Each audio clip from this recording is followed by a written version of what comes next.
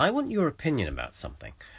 I'm not neurotypical, so I'm really interested in how you react to the marketing of Olfactive O perfumes.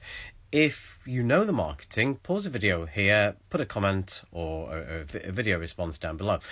I'll talk through my thought process. So we start with the box which says discover your secret identity. So already I'm thinking, my secret identity, who is it a secret from, you or me? You open it up and get a booklet that says that, step into our world. Now I'm confused. This has created what's known as cognitive dissonance. We were talking about my identity, now we're talking about your world. So I need some kind of bridging concept to kind of go, where are we? We then open the booklet, and I'll talk about the website as well. The booklet has this: I am passionate, mysterious and seductive. So who is the I? We've introduced a third concept now. Is the I the perfume? So are we talking about the perfume here, or is that telling me what my secret identity is? On the website it's more explicit. It says, who am I? And I'll read it.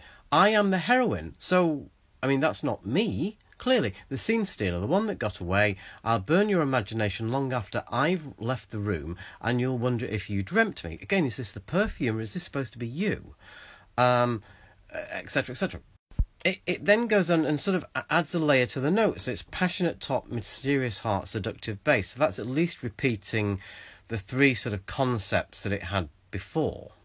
But then there's more. We now add sort of place of feeling. So it's got moments. Candlelight and silk dresses. So dresses confuses me. Why is there more than one? So is it your dress, or you're just amongst dresses? Red carpet glamour. Okay. A rooftop in Marrakesh. Okay, I've been to Marrakesh. I've been to lots of rooftops. This is a rooftop. So which one? And why? And then a secret tattoo. That's interesting because it's sort of replicating the concept of secret again. So that's again one of the sort of key touchstones that it's having. It gets worse actually, because in the other part of the site it talks about Olfactive O being two parts, Olfactive and O.